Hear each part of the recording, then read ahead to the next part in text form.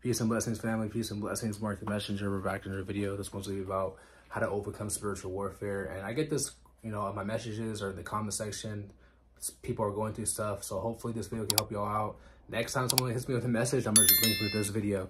And this could be if you're going through, let's say if you're battling like demons or maybe demonic strongholds, or if you're in a phase of going through deliverance, you got to expect the attacks, because remember, when you're breaking free from the chains, the devil sees that and he's to try to stop you. He wants to keep you in darkness. So the more you draw closer to the light, you got to expect to get attacked. So this video is going to go over everything you need to know when you're going under spiritual warfare. So don't forget to like the video, subscribe to the channel. Number one is you want to be sober and vigilant. Okay, so pretty much, which all comes down to being watchful. Okay, when you're drunk or when you're high, you're not to say that you can't be aware, but you're just not as aware, and that's why when the Bible says over and over again, says the end is at hand, be sober because the end's at hand. So you want to be able to be watchful and knowing what's coming, because we all know when we used to get drunk all the time, or maybe some of us got high, whatever the case may be, you just weren't there. Okay, so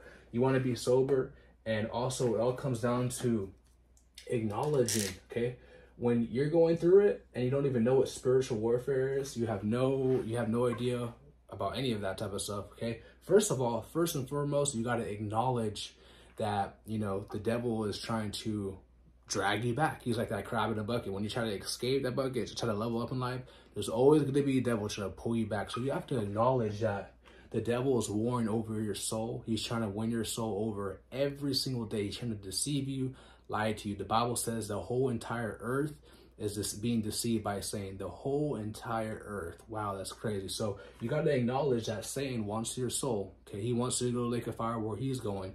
Okay, you got to also acknowledge that there's demons out there, and they work through people. They work through the people who don't have the Holy Spirit. Okay, they work through people who have hate in their heart, they work through people who are Satan's children, which the Bible talks about the tares and the wheats, the tares being Satan's children. Okay, so those type of people, they're going to be used by Satan to try to, keep you in darkness. Okay, and they might reward you with stuff. They might bless you, because the devil's blessings are just curses, because it's going to lead you to a deep pit. Okay, so you always got to be, it comes down to being watchful and acknowledge, understand that you're in a spiritual warfare. Okay, the Bible even says to be sober and vigilant, because the enemy, the devil, wars around like a roaring lion, seeking to someone to destroy. Okay, so always keep that in mind. So always, try to be sober the best you can. I know we all struggle through the flesh, but if you have the Holy Spirit, if you're walking with God and you're under obedience, you understand that, yes, you're gonna, now we're gonna fall short, we're gonna make mistakes, but there's no excuses. And when you're in a spiritual warfare battle, okay, this is the number one thing, man. This is the number one thing. Number two is your weapons are spiritual. Okay, so what does that mean? Your weapons are spiritual. So when you're in a spiritual war, okay, and you're fighting against the evil army, you're fighting against the spiritual wickedness in high places. The Bible says that our weapons are not carnal. So we don't get a gun to shoot a demon, to shoot the devil. We don't get a knife to, y'all know what I'm trying to get at. Our weapons are not carnal. Our weapons are spiritual. So what does that mean? It means prayer. Okay, your prayer, reaching out to heavens, God protect me, etc., etc. Y'all know sometimes when you're praying, the Spirit just be moving. It'd be telling you what to say. Okay, I think it says that, talks about that in Romans chapter 8. Also, it could be some fasting, okay? Putting your flesh under subjection.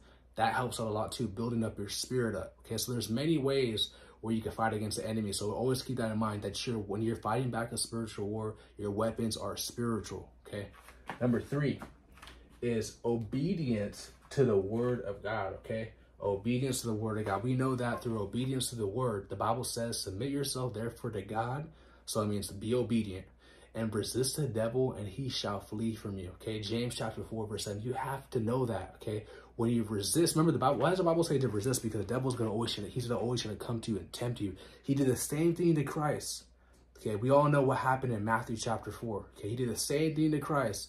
So he's gonna do the same thing to you, because Christ told us that the servant is not better than the master. So he's gonna try to tempt you. But keep on resisting, because eventually he will flee. Because just like how Christ didn't fall into the temptations of the devil, didn't fall into the lies, the snare, the devil left him alone. The devil has to do the same thing to you too. Okay, so obedience, obedience, obedience. Obedience to what? The word of God. And how did Christ fight back the devil? When the devil was trying to deceive him, bow down and worship me, Christ fought him back through the word of God. Okay, so this all goes back to our weapons are spiritual. So no need to go back and forth with try to actually get like physical with someone. Okay, always understand that our weapons are spiritual. Okay, number 4 is don't be ignorant of Satan's devices. Don't be ignorant of Satan's devices. What does that mean? Okay, so like I said earlier, Satan works through people who do not have the Holy Spirit. Satan works through people who are in darkness, okay? And these type of people could be professed Christians.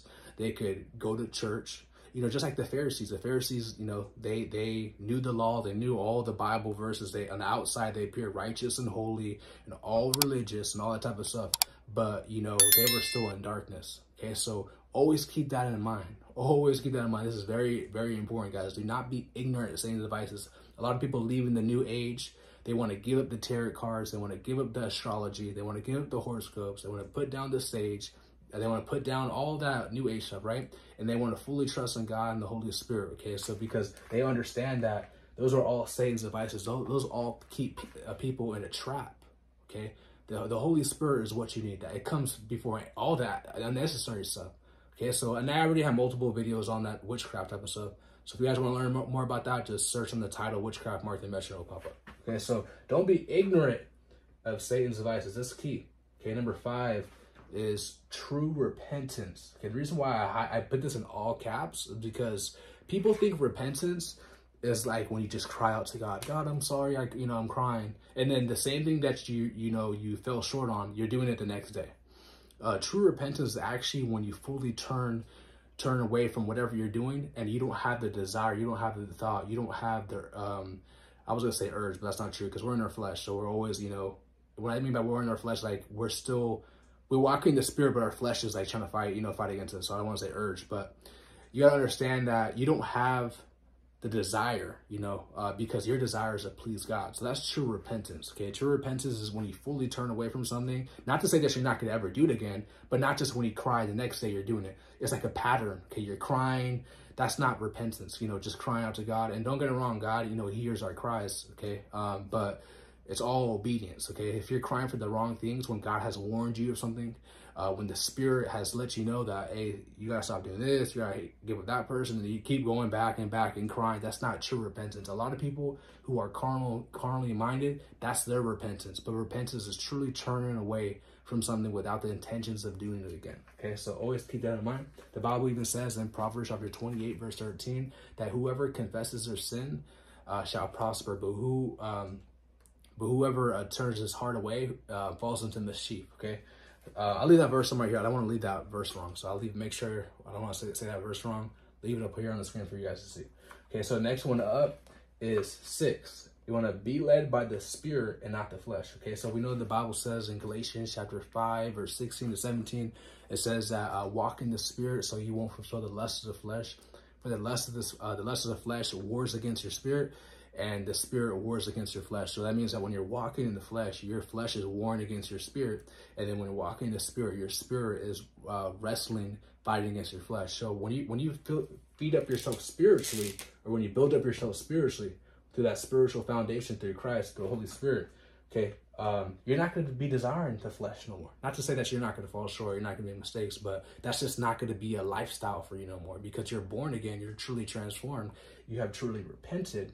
Okay, so always be led by the Spirit and not the flesh, always. And if you guys do, fall short, make a mistake, okay, this is where we just, truly just repent and, live life with a purpose. What is your purpose? Is doing the will of God. Every single person on this earth has a purpose. Those who, or actually, let me take that back.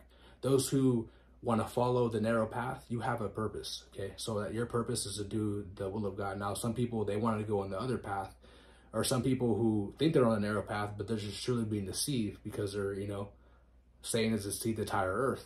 So they're on the other path, So it's just, just walk in the Spirit so you won't feel the lust of the flesh. Number 7 is have the full armor of God on, okay? So the Bible talks about this many times. It says to put on the armor of God because Satan is, seeking for someone to devour, and it says to stand firm because the devil, he's, out to destroy, okay? So we know what the full armor of God is: breastplate of righteousness, the helmet of salvation, the sword of the Spirit, the shield of faith, the boots of peace, the belt of truth, okay? So, and the helmet of salvation too as well, okay? So having the full armor of God, it gives you, one thing I noticed about it, it gives you wisdom and increased wisdom and an increased discernment, okay? And you're sharp because you have the sword. So whenever a deceiver, a false prophet, a false teacher, whatever, trying to lie to you, deceive you, take you to the other path because they're working for the devil unknowingly or knowingly, you have the word to attack back, so you can't be deceived. That's why I tell people all the time, read the Bible for yourself, okay? Don't wait to go to church on Sundays, or don't wait to